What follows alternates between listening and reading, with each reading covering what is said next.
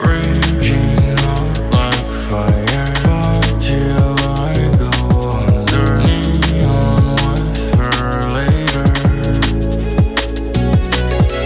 Love songs like me, and your hair goes blue like Goku. So, after a long delay that made it feel like it would never be released, I finally got a chance to sit down and watch Teen Wolf the movie, the long-awaited continuation of the show that got very awkwardly cancelled in 2017. I've already made a video on the show, you're totally welcome to go watch that if you haven't, but in it I did mention that a Teen Wolf movie was in the works and slated to be released in 2022. It was a huge announcement, they had done it. After a lot of campaigning from the fans and the actors alike, they finally managed to revive Teen Wolf for a film continuation. 6 seasons and a movie, right? Everybody was excited. Hell, I was excited too. Teen Wolf was my shit when I was a teenager. I loved it. So, like pretty much everyone else, I was down to get another go. Well, friends, all I have to say is the result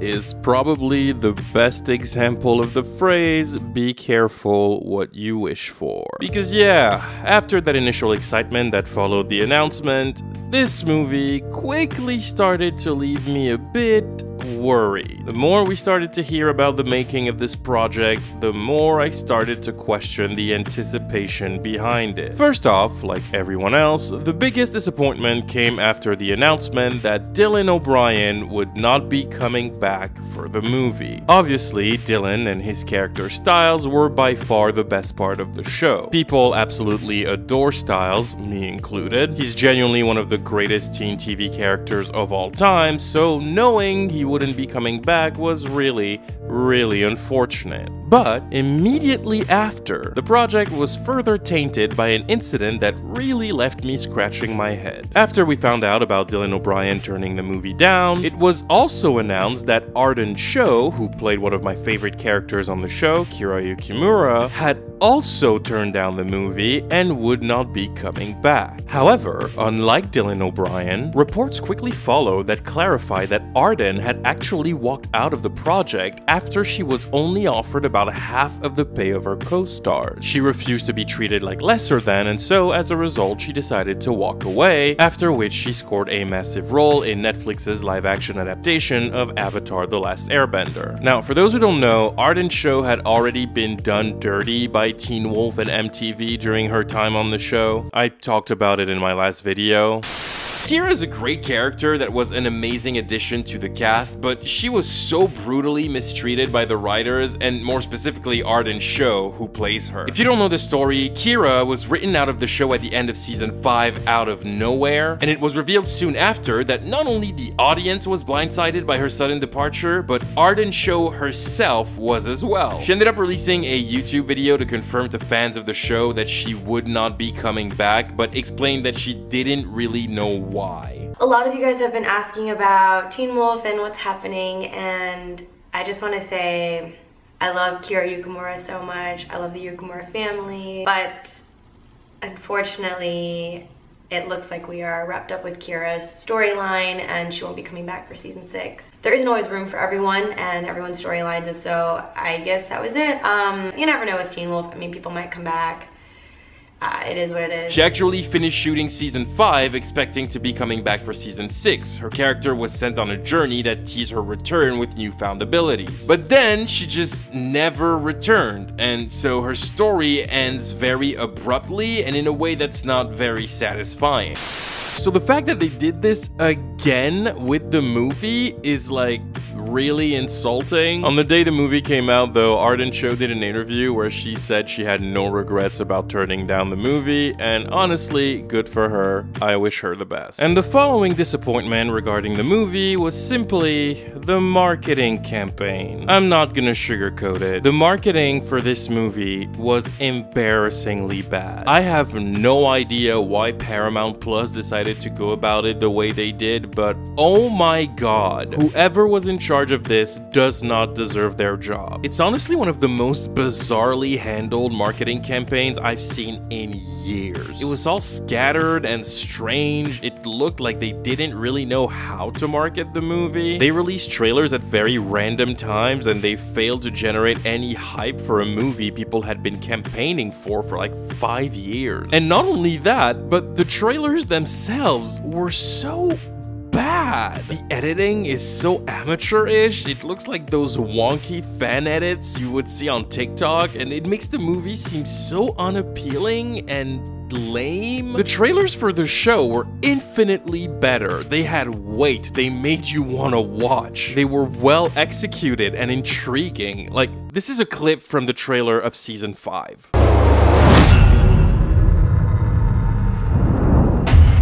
Where were you, Scott? You trusted him? You believed him? So where were you?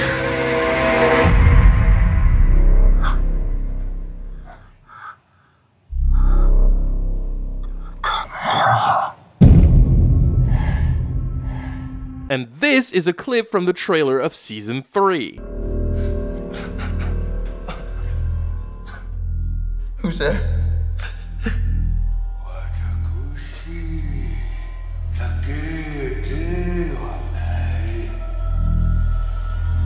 We're going to destroy all of them.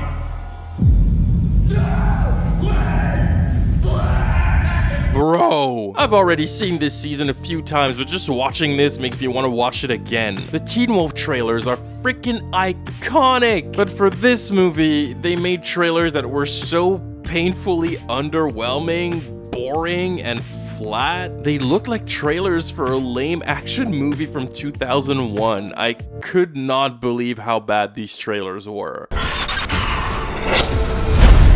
The Nikitsune has come to play a new game. You have to find her and stop her.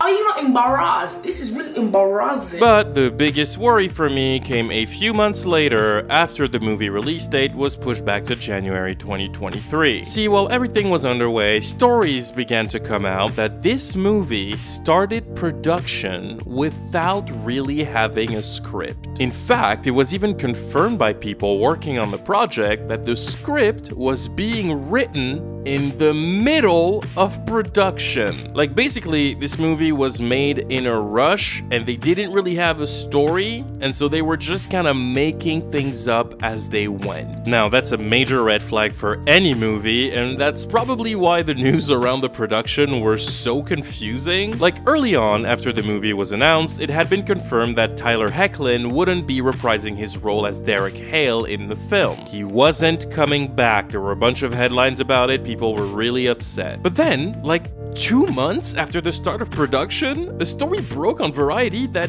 he was back. Like, out of nowhere. Like, suddenly he's just in the movie. What?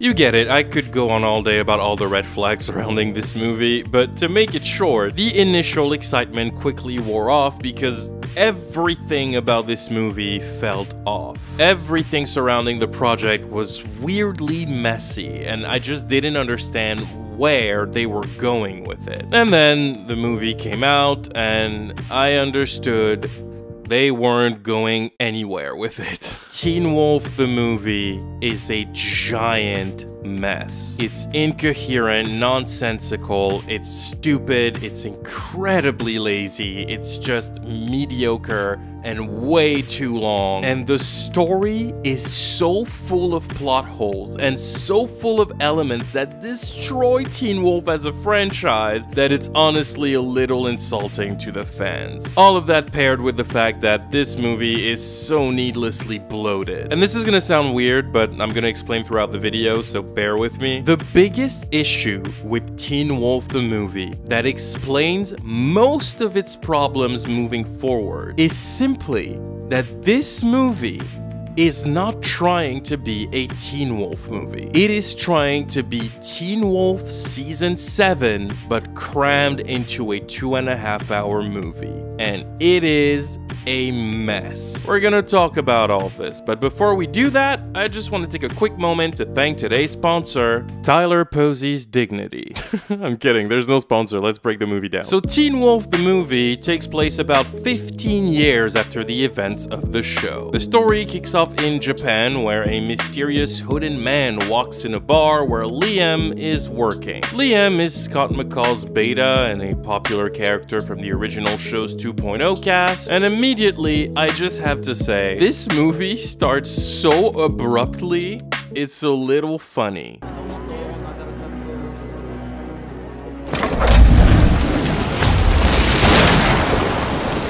That's literally about 30 seconds into the movie. Anyways, the guy walks in and he's looking for a jar because he wants to free the Nogitsune. For the quick backstory, the Nogitsune is a 1,000-year-old evil fox spirit, a powerful and violent trickster that feeds off of chaos, strife, and pain. At the end of Teen Wolf Season 3, the Nogitsune is defeated by Scott and the pack, but since it's an invincible spirit that can't be killed, they trapped it in a jar made of wood that comes from a magical tree called the Nematon. And now, 15 years later, a mysterious man comes to get the jar and free the spirit to cause chaos once again. Now, here's the first thing I don't understand. Why was the jar in a bar in Japan with fucking Liam? And this character, who is clearly not here as a replacement for Kira because Arden showed they didn't come back. Why there? They weren't even trying to hide it. It was just sitting on a shelf in a public space. And why is it that they seem to be waiting for this man? It looked like they ambushed him. There were guys ready with guns and stuff in the whole bar. Were they expecting someone to try and steal it that very night? Was it all planned out? I'm asking because the movie never tells us, and it seems to be completely random. Like, we don't know what's actually happening in this scene. It's very vague, and the movie never addresses it. Who are these guys with guns in the bar? Are they mercenaries? Do they work for Liam or discount Kira? This is so weirdly confusing. We're not even 3 minutes into the movie, and already it's not making sense, and there are plot holes the movie will never care to explain. Anyways, so a fight erupts, and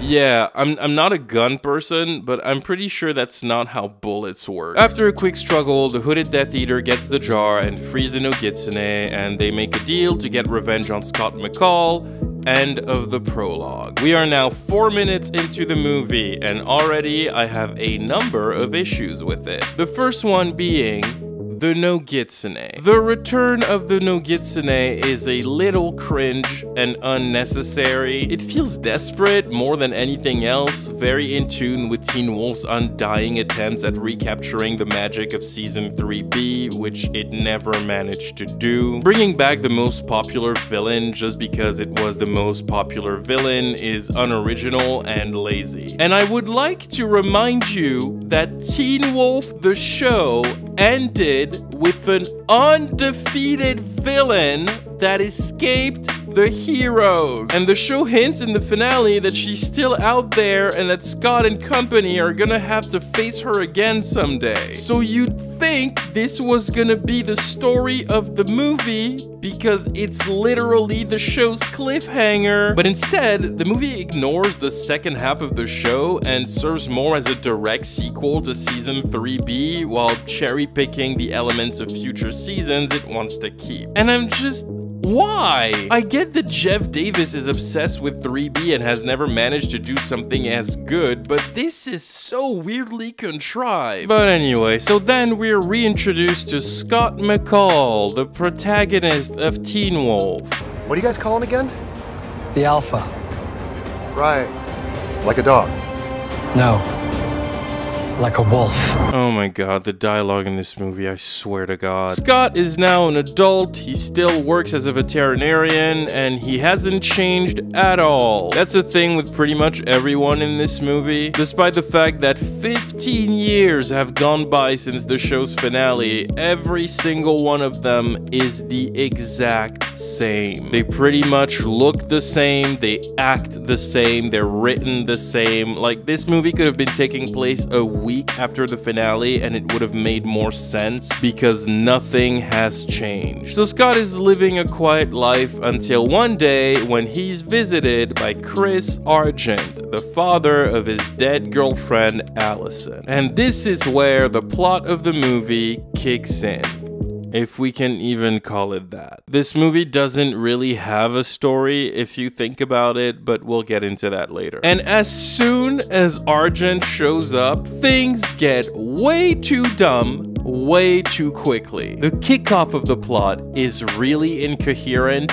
and really forced. The Bardo thing leading Argent to believe Allison is still alive in some form somewhere is a little stupid, and him setting the stakes for the story by saying he has a feeling the answers are back in Beacon Hills is such a lazy plot device to get the characters back to the town. But the funniest part is that when he is asked what they can do about this Allison theory, Argent simply says there is a ritual of some kind. And he also says this ritual has to be done at the next full moon or it can never be done again.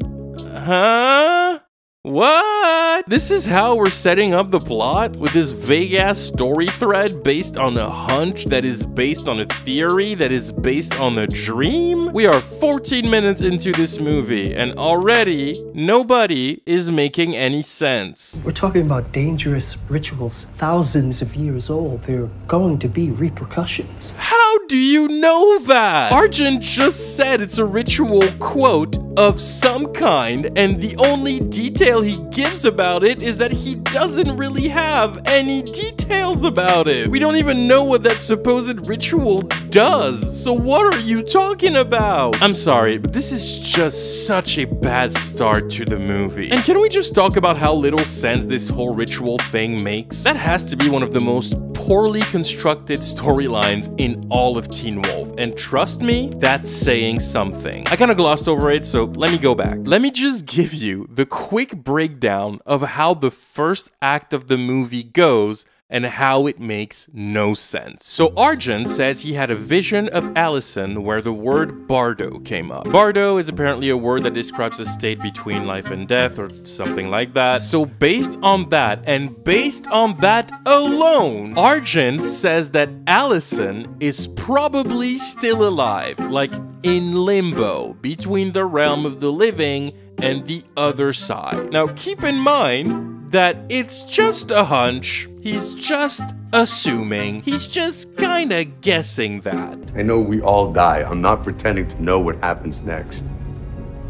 But if there was something after this life, some next step, I don't think she made it. This entire plotline rests on the idea that Argent just sort of imagines that maybe Allison's soul couldn't pass on to the other side. Which, by the way, I believe is Teen Wolf's first ever mention of an afterlife, so that's incredibly random and out of left field. Then, Argent says the only thing there is to do about it is a ritual he doesn't really know anything about. And then he proceeds to never explain what the ritual is or what it does. All he says is that the answers are in Beacon Hills and they have to go there and make stuff happen on the next full moon. And again, he says it's their only chance. If they miss this full moon, it's never gonna happen. How does he know that? Never explained. Why is this the only moment they can save Allison? Never explained. So Scott makes his way to Beacon Hills and Lydia meets him there. Yeah, Lydia is here, by the way. It doesn't really matter because she barely does anything in this movie, but whatever, she's here. And when she shows up, she just randomly says that they need to gather a handful of dirt from the ground where Allison died? Okay, why? We don't know. Is this part of the ritual mentioned by Argent? Couldn't tell ya. She just says that, and then they just do it. And I know it's not Argent that told them to do that off screen, because they meet up with Argent right after that, and he says gathering the dirt was step 2 according to Lydia. And when he asks her what the next step is, Lydia says she doesn't know. But Argent also doesn't know. So like, what are they doing? What is currently going on in this movie? Because I would like to remind you that up to this point, Argent still has not explained what they are trying to do in the first place, and he never does. We have no idea what the characters are trying to accomplish right now. It's never told to us. We know they're trying to, quote, help Allison, but what does that mean? Help her how? Help her to do what? We don't know what they're doing, and it looks like they don't really know either, and their plan doesn't even make any sense. Argent says that gathering the dirt was step 2 according to Lydia. Okay, but what was step 1? You didn't do anything before that, so what was step 1? What is going on? Was step 1 going to Beacon Hills? Is that part of the ritual? This movie makes no sense. Oh my god. Oh, and that's not all, because a second later, Jackson shows up. Oh yeah, Jackson is in this movie as well. You'll probably forget by the time the credits roll, but he was there. Jackson shows up, and he just randomly starts playing with a bunch of papers that Lydia drew on while having some weird banshee shit happen. He literally just walks in and immediately grabs the papers, and he starts rearranging them like in Stranger Things, and discovers that Lydia's incoherent drawings were actually a puzzle that create a larger picture of the Nemeton, the magical tree from the show. Mind you, nobody asked Jackson to do that. He doesn't even know why he's here and what is going on. He had no idea the papers were a puzzle. He had no way to know. He didn't even know Lydia drew these things. He just walked into the room, grabbed random papers out of nowhere, and just solved a puzzle nobody knew was even there and nobody asked him to look at. He literally just does it because the story needs him to. And now that we have the picture from the puzzle, they think the next step is going to the Nemeton. But they don't know how to get to the Nemeton for some reason. It's never explained why they suddenly can't find it anymore. They were there more often than they were at school when they were teenagers. So because they can't find it, Scott and Lydia call Malia, whose only character development in that 15-year time jump is that she is now sleeping with Parrish. Oh, good. Parrish is here. Yay. Well. Okay. So Scott and Lydia call Malia so that she can use her senses to find the Nemeton? I think? I'm just sort of guessing here because it's never actually explained why they're meeting with Malia. They just sort of meet her in the woods and they just start walking. Which, if this is to find the Nemeton, why can't Scott do that? I know Scott is a wolf and Malia is a coyote, but as far as we've been told, they have the exact same powers, except Scott is like 1,000,000 times more powerful because he's a true alpha. And again, it's never explained why they need Malia to find the tree. They just kind of meet her and they start walking in the woods with her. Like they barely exchanged 2 words. Oh, I missed you. I missed you too? No, you didn't. Okay, I wanted to. It's good to see you. It's kind of awkward to see you. But whatever, Malia can't find the Nemeton either for whatever reason, but conveniently, at that very moment, Scott realizes that someone is following them, and it turns out to be Eli Hale, the 15-year-old son of Derek Hale. Oh yeah, Derek is back, and he has a kid.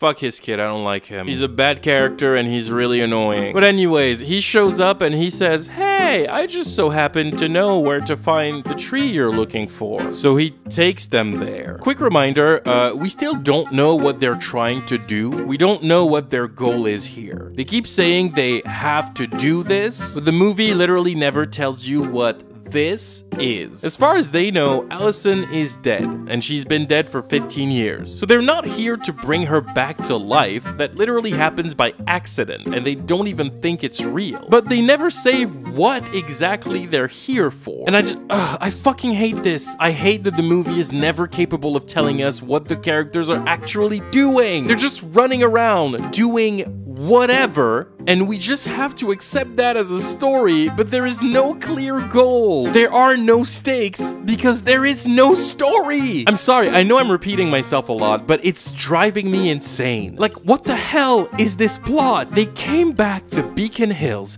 to perform a ritual for Allison, all based on Argent assuming she might be in limbo, which they're not even sure exists. Nobody knows what the ritual is, nobody knows how to perform that ritual, and nobody knows what the ritual will do if they succeed. The entire first act of this film is a giant plot hole. It's trying to convince you that things are happening, but nothing is going on. Oh, and before we carry on with the Nematon thing, it's worth mentioning that there is a random scene in the middle of that where Argent has a conversation with Deaton, and Deaton suspects Argent of being possessed by the Nogitsune. So he starts giving him some riddles to solve, and for some reason, Argent can't handle it. They sort of fight while solving riddles, and apparently the riddles are like hurting Argent, and suddenly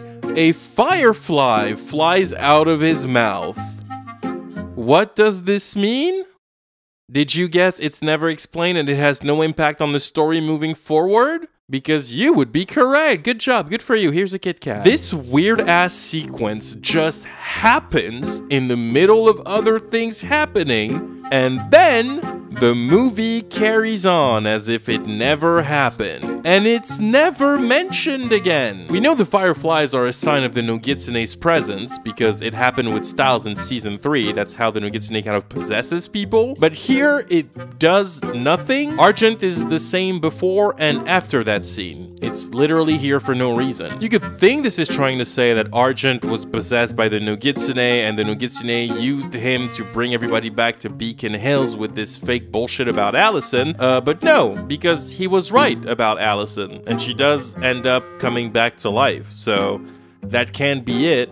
I just, did I mention this movie makes no sense? Anyway, so back to the woods. Scott, Lydia, and Malia are finally at the Nematon, and they don't know what they're supposed to do, again, because it's never explained to them or to us. So, out of nowhere, Lydia decides to present the tree with the sword that killed Allison, which, first of all, how do they have that sword? Allison was killed by an Oni, and these motherfuckers disappear with their weapons. They're spirits, they're not people, so how do they have that sword?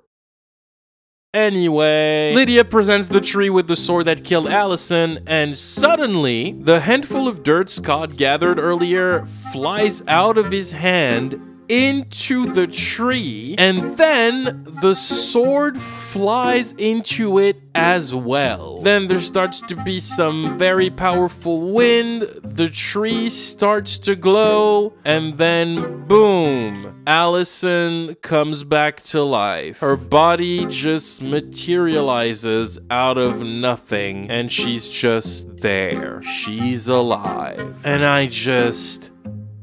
What? You're telling me these idiots just performed the exact ritual they needed to revive her by accident? What?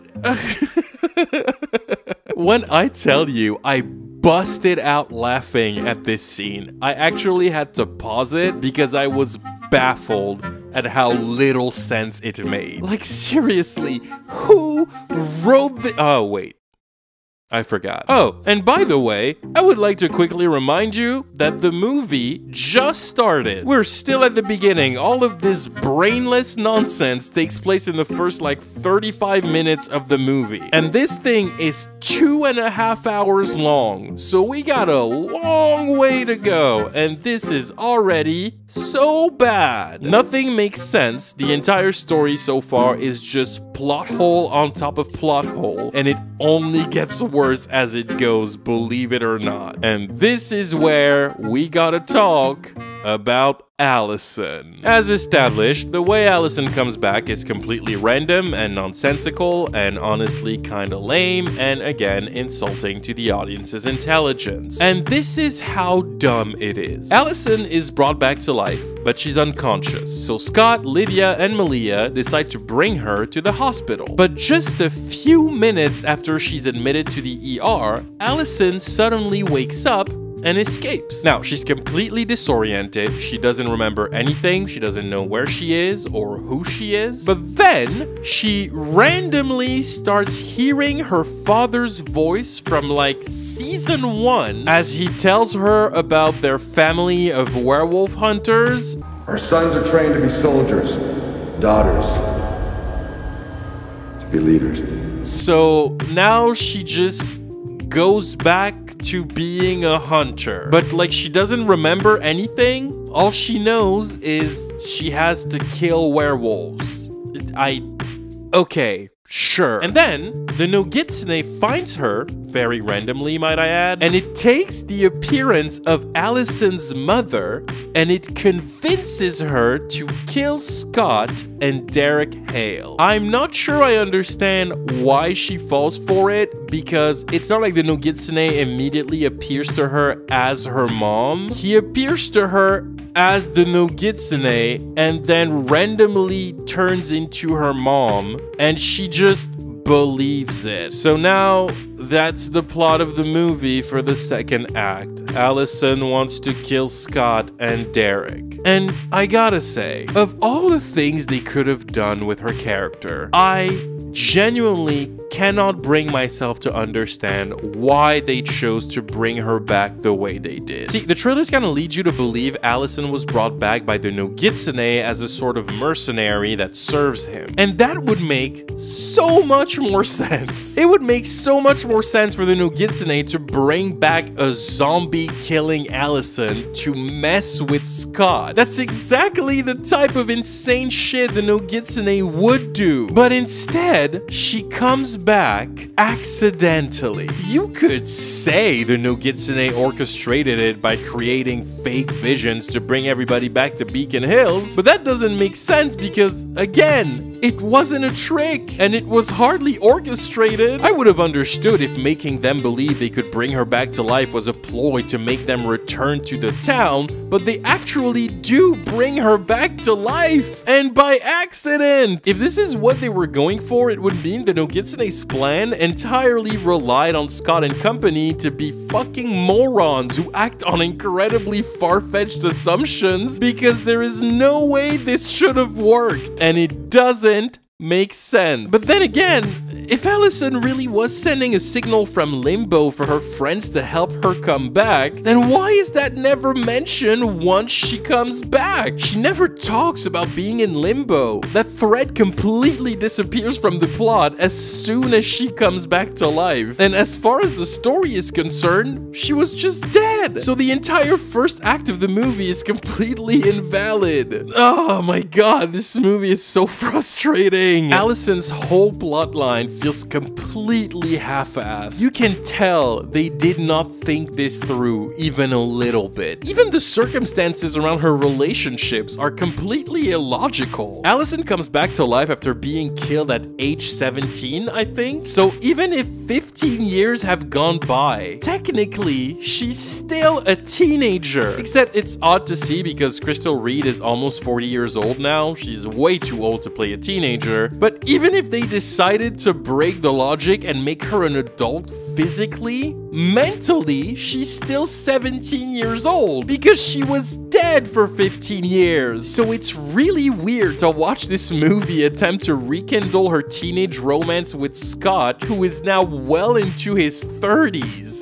I don't understand why she's back. I genuinely believe they would never do something this cheap, and so I stupidly assumed that her being resurrected would not be permanent, that it would either be a trick from the Nogitsune or something in that vein that would justify her not actually staying alive by the end of the movie. But no, she's back, and she's back for good, which takes away so much of the weight from her death in season 3 of the show. And if you've seen my other Teen Wolf video, you know I like Allison a lot as a character, but that doesn't mean I want her to come back to life just like that in such an incoherent story. Like, it doesn't do anything for her, it actually kind of ruins her character. I mean, she's not the worst character in the movie, but it's still really disappointing to see how much they ruin her in this.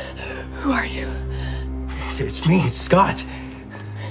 Scott who? Get the fuck out of here. And it's not only the returning characters that are awful here. The new ones too. Discount Kira Yukimura is so incredibly lame as a character. The actress playing her is really bad in this role. Sorry to her, maybe she's a good actress. I've never seen her in anything else, but it was a bit distracting in this movie. And what was more distracting is how obvious it is that this character was supposed to be Kira. It's almost embarrassing how it comes across. She barely speaks the entire movie. We learn nothing about her. I'm not even sure we know what her name is. Nobody really talks to her except for Liam. She's only used very fleetingly in some of the movie's worst action sequence, which, by the way, the action sequences in this movie are really bad. It's kind of insane. The editing is really odd and the sound mixing is incredibly off. There are some scenes where you can't really hear anything except for the sound effects of the swords that are way too loud. Like, it looks and sounds like the scenes were not fully completed.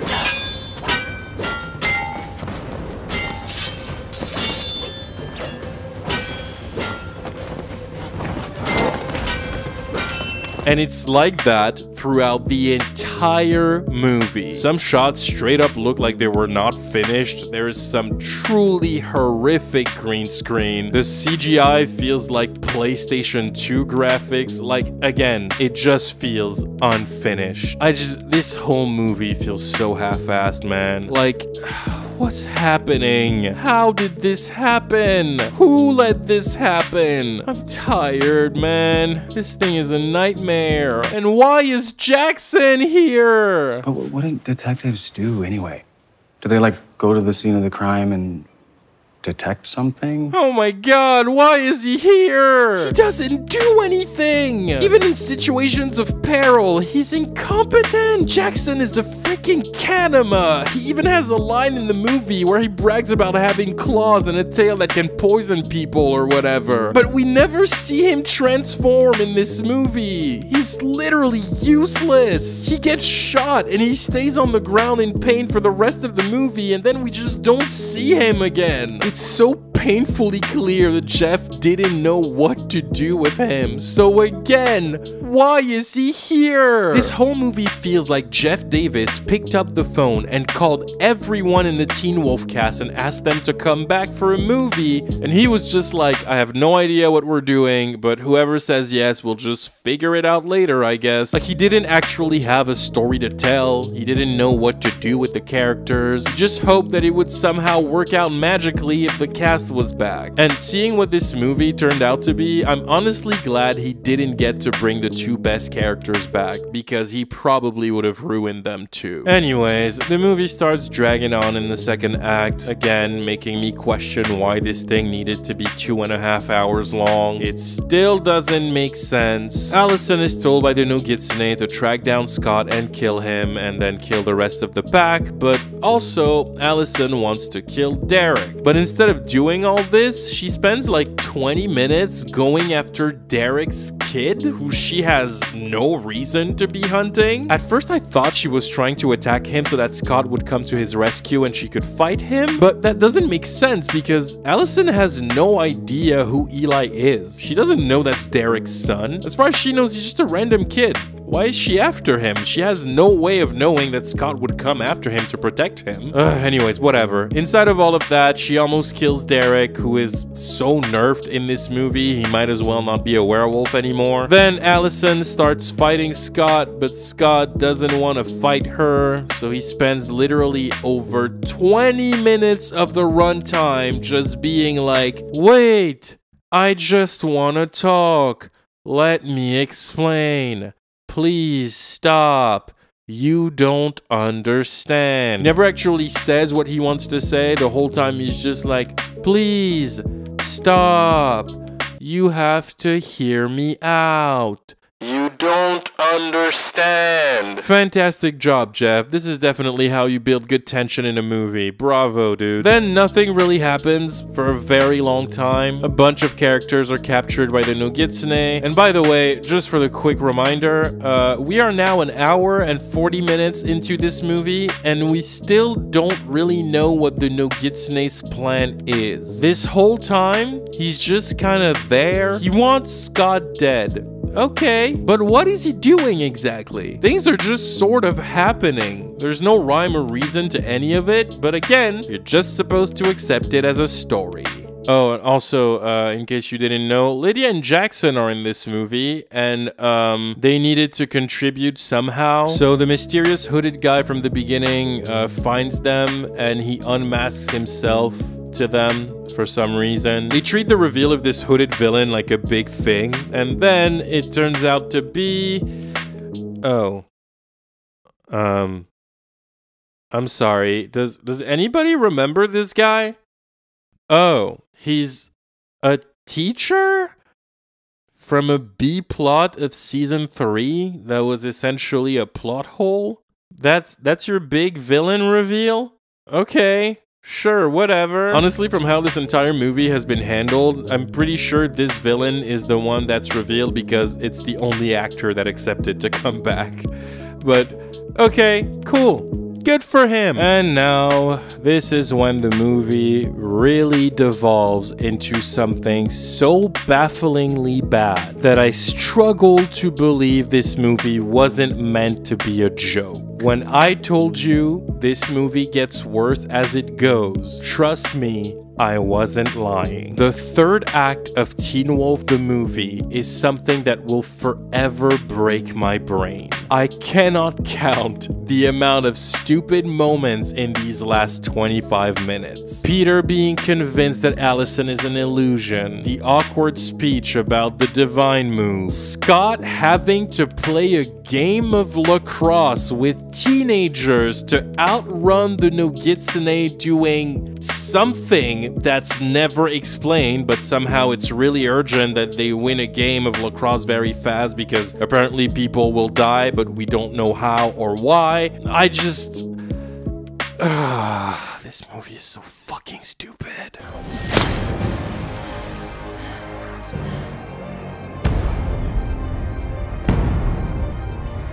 Wolfsbane. What is going on, man? Oh, by the way, Peter gets poisoned with Wolfsbane in this scene, but then he's never healed from it? So, like, he should be dead right now. But no, he's not.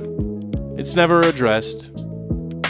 I don't know, I guess the movie forgot about that too. But this is when the third act of the movie goes into full gear, and it is some of the most impressively mediocre stuff Teen Wolf has ever given us. Let me just explain to you how much this third act makes zero sense. So after Scott finds himself playing a game of lacrosse with teenage kids in order to end the game faster and evacuate the stadium, for no reason might I add, we never find out what the danger is for the people in the stadium, some bullshit happens with Peter, and then a new scene begins, and Scott and Allison just appear in the Nogitsune's world. They're just there. The scene starts with them already here. We don't know how they got here. Allison touched some bad CGI smoke that appears out of nowhere, so I guess that's it, but Scott wasn't even there. He was in a completely different part of the stadium. He just appears with her where the plot is because the story needs him to. Also, Eli is there as well. I don't know why, but he is. Then, the Oni ninjas appear as well, and they start fighting Scott and Allison. Meanwhile, Lydia is still at the stadium with the weird teacher and an incapacitated Jackson who was shot and is just being useless on the floor. Keep in mind he's a Kanema and should be able to heal in a few seconds, but what is lore consistency, am I right? They're all watching the fight happening via a truly hilarious looking CGI portal, and for some reason, Jackson keeps telling Lydia to use her Banshee Scream. Oh yeah, it's mentioned very briefly that Lydia hasn't used her Banshee Scream in years. We'll get to that later. Jackson is imploring her to use her Banshee Scream again to help Allison. And, what? Why? Let me just remind you that Lydia is a banshee. A banshee screams when somebody is about to die. Then, in season 5 of Teen Wolf, Lydia learns to use her scream to create a shockwave that essentially makes it a weapon. Okay, but Lydia is not actually there. They're watching the fight through a portal. So why is Jackson telling Lydia to use her Banshee Scream to help Allison? How would that help her? He doesn't know what that would do. He has no way to know that her scream would give Allison her memories back. That's never been a thing before. So why is he telling her to do that? That makes no sense. Allison is alive. Your best friend is alive and she's out there fighting for her life. Don't lose her again. She'll hear you. He keeps saying that if she screams, Allison will hear her. Okay, so what? How does that help her? This movie is so dumb. Anyway, so Lydia uses her Banshee Scream, and for some reason that's never explained, it gives Allison her memories back, and now she remembers everything. Okay. Cool. For the record, that doesn't do anything for the rest of the movie. She just knows who she is now. Awesome. Then, the Nogitsune appears and he says that he's gonna kill everyone. And then, out of nowhere, Scott randomly tells the Nogitsune that he would win the game if Allison kills him and he dies in her arms because she died in his arms 15 years ago. Which, nobody told him to say that. He just made that up.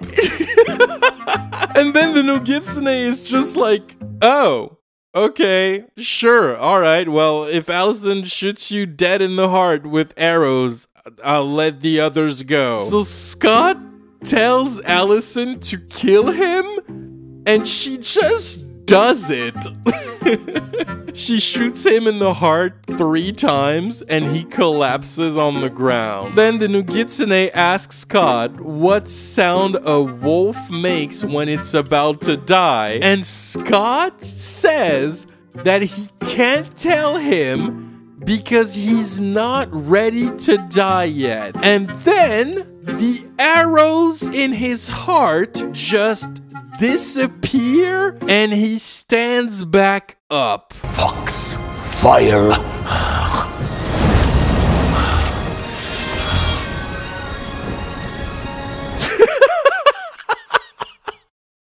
Why did he do that?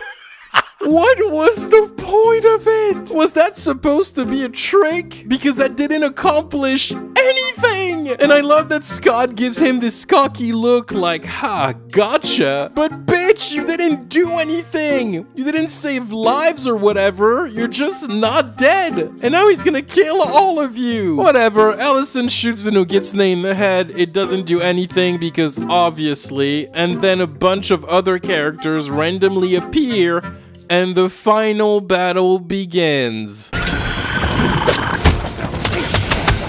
What is that? Silver! You motherfucker.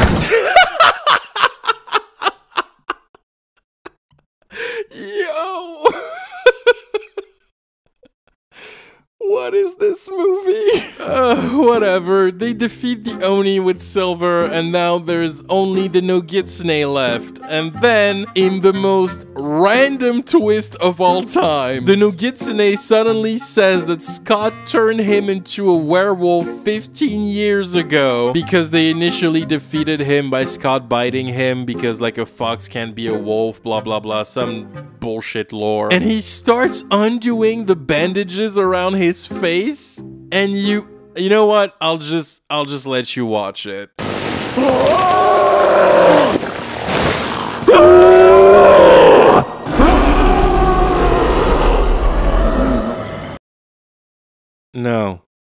No.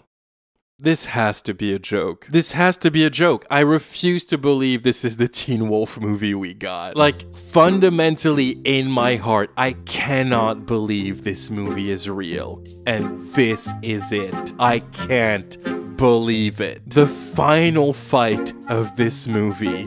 Oh my god. Oh my god. Oh my god. What happened? How did we get here? How did it get this bad? This is genuinely one of the worst movies I've seen in the last few years, and I saw Morbius last year. It's insane. It's like, it feels like they didn't have a script and we're just making things up as they— oh, wait.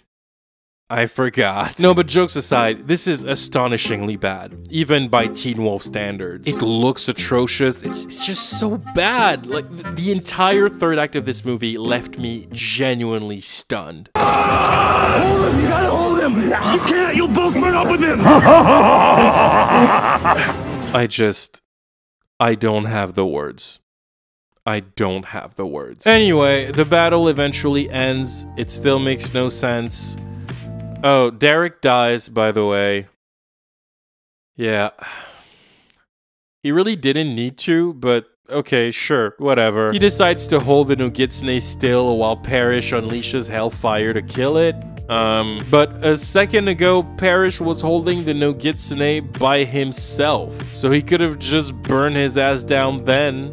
But no, we needed a Derek heroic death scene to set up his son's potential spin-off. They try really hard to make it sad too, but it was so unnecessary and stupid because he really did not need to die. So it's impossible to feel anything about it. It's just hollow and kind of boring. Nobody looks that sad about him dying too. Everyone just kind of stares and that's it. So the Nogitsune dies, and Derek dies with him, and I guess that's how the battle ends. And then the movie ends, and it just kind of forgets to end all the storylines it started. Believe it or not, we don't even get to see Lydia and Allison reunite. Like, they straight up don't show you that scene. You get one shot where you see them hug, but that's it. They don't talk to each other the whole movie. Not once. We don't even get to see Allison talk with her dad aside from a brief scene earlier in the third act. Like, this movie doesn't give a single shit about Allison interacting with anyone but Scott. The story just has a huge boner for these two getting back together, but she was so much more than Scott's love interest. I'm sorry, but the fact that we don't get a scene where she reunites with Lydia and they get to talk after 15 years of her being dead is mind-blowing to me. But that weird gap is not limited to Allison. Liam and his best friend Mason do not exchange any words this whole movie. I'm not kidding. They're both in the movie, but they don't have a single scene together. They never talk to each other throughout the entire runtime. Scott and his mom barely exchanged 2 words the whole movie. Jackson is as useless as ever. The movie also spends a lot of time building up a relationship between Malia and Parrish for some reason, and they keep hinting that their hookups will turn into a full-blown romance. You're giving me that look again. What look? The look. What are you talking about? There's no look. There's a look. What look? The relationship look. If we don't die tonight, we can talk about the look. Huh. Then I'm definitely not dying tonight.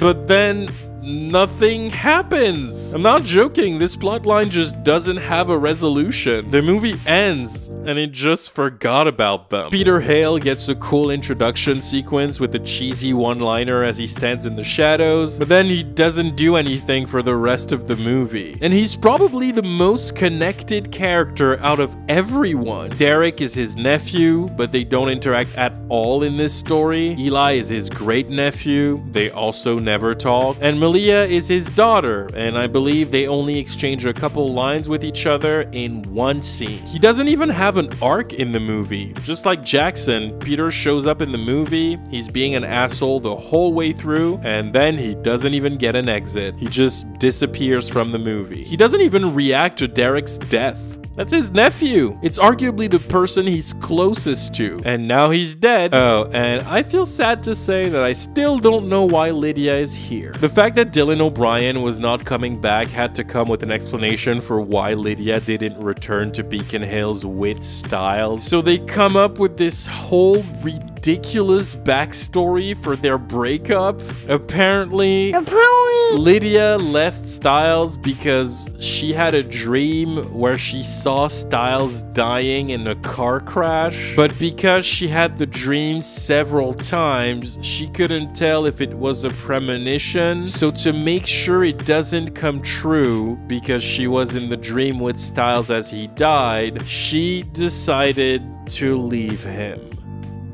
Okay. As you know, I'm not big on shipping. I really don't care. I also never particularly gave a shit about Stiles and Lydia as a couple. I talked about all this in my video on the show, but I really feel bad for the Stadia fans out there. Julia Cudney, my dear friend, thoughts and prayers. Your pain must be real right now. But oh my god, fans waited 6 seasons to see these two together, and when the show ends, they finally get together, but the fans never really got to see them being a couple, which upset a lot of people. And now this movie comes out and confirms that the fan favorite ship broke up off screen only because one of the 2 actors didn't want to come back. You know, the fact that I think the fans are gonna really want to know, in the world of Beacon Hills, like, where is Stiles?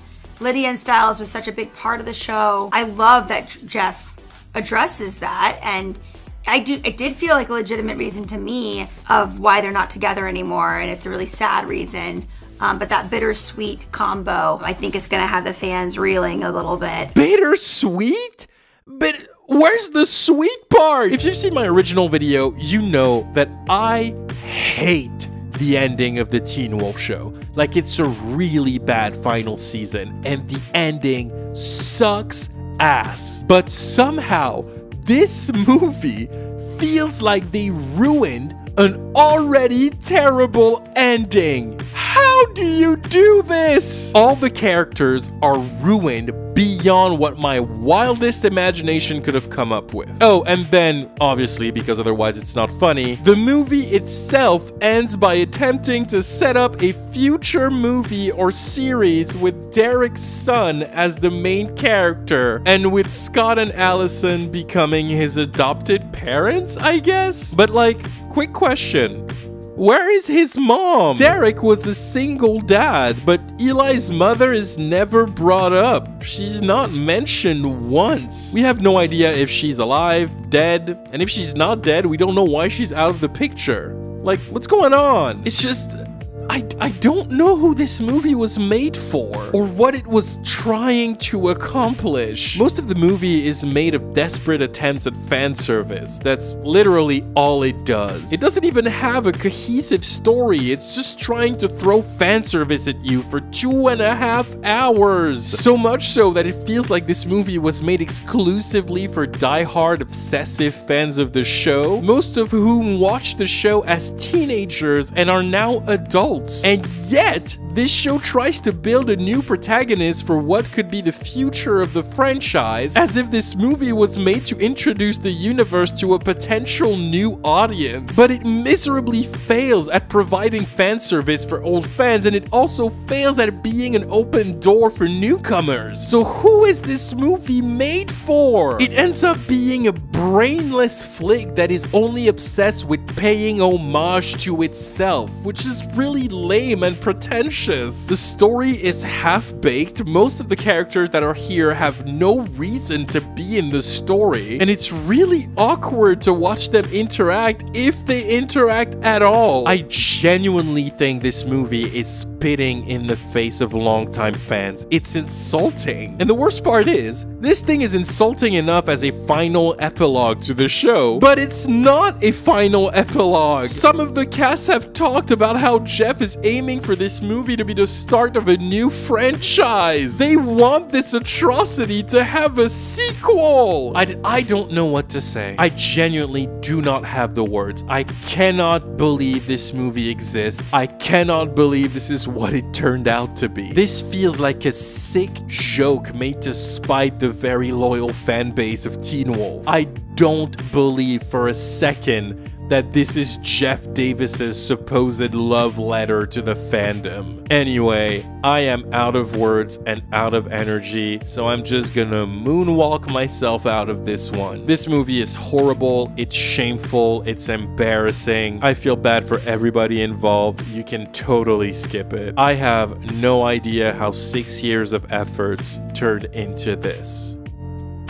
But it's still better than the Gossip Girl reboot though. Okay, bye! Ooh, you come and get it, too far, yeah, but I scan it. Neon West, you can understand it.